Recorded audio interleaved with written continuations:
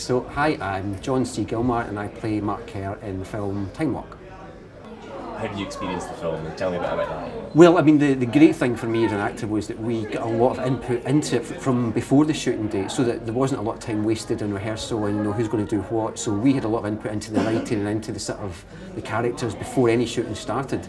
So that for an actor is brilliant because you don't often get that. You quite often you turn up on set, you don't know what's happening. Somebody tells you to stand somewhere. Can you say this and can you walk there? So we had a lot more kind of ownership over it than a lot of you would get in the case of, say, a soap or something like that. And I really enjoyed that because I felt as if that we had contributed more to it than just turning up and saying the lines, that we'd actually contributed to some of the writing, that we contributed to some of the ideas in the film. So the actual shoot itself was very tight, but it meant because we'd done a lot of the rehearsal and a lot of the work before the shoot. And that's what made the shoot work, I think, in such a sort of tight sort of space of time. And that was great to be able to do that. When you talk about the way that you worked and the kind of the work ethic in the team, I think that's something that's probably true of a lot of creative industries that are here at GoNorth. Yeah. I wonder if there's something you might be able to mention about that kind of atmosphere in a creative team and you know, how important you think that is, maybe, if that's the case. I don't know. I mean, I don't know that you can always guarantee it because you don't know when you get a group of individuals together that it is going to work. But I think one thing that really worked for us is that a lot of the casting and crew was done not by the director saying, I want this person. He'd say, do you know someone that you really rate that you would do, that you recommend? And that's actually how I got the role, was because Alton, Milne, who's the other lead in it, David said to him, do you know anyone who would be good for this part? He said, well, I do.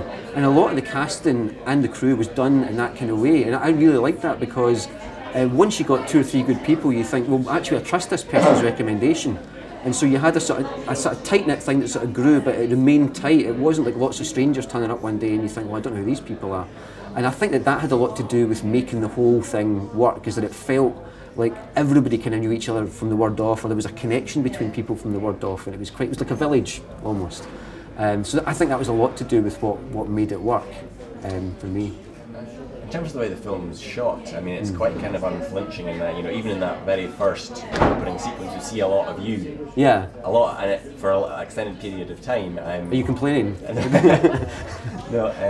How is that difficult to deal with?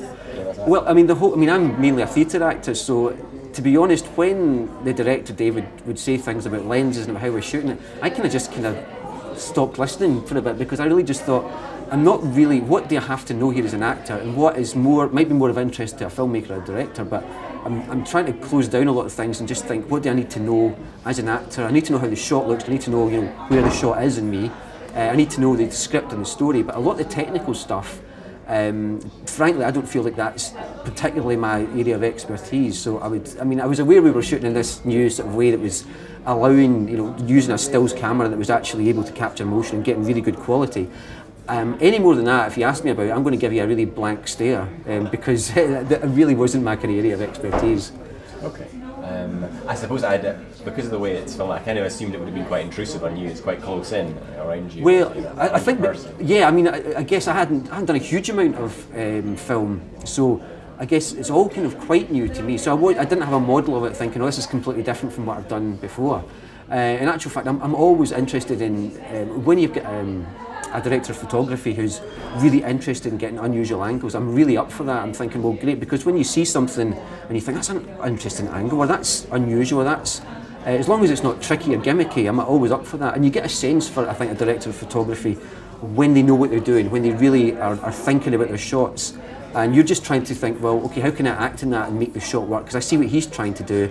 How can I make that work? I think that's where the team thing comes in, is where you're not just thinking about your job, you're thinking about how, you know, can I help the sound guy out by not doing this, and he's thinking the same, and the director of photography is thinking the same about the actors, and you have a sort of consideration about, you know, I'm saying about you think about your job, but you also have some consideration about what other people are doing as well, and I think that that's what really helps and saves time, and I think that was really important in the shoot as well. Okay.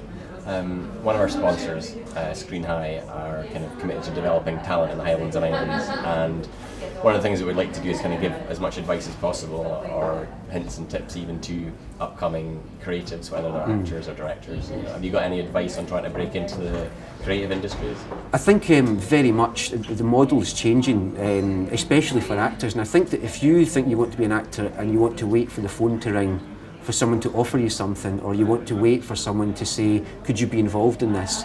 Nowadays you're going to be waiting a long time. I think now it's got to be, rather than waiting for someone else to get you involved in their project, it's much better if you can make a project, if you can get together with people, and even if the first thing you do doesn't work or is terrible, it's like being in a band, you get better at it and you get better at it.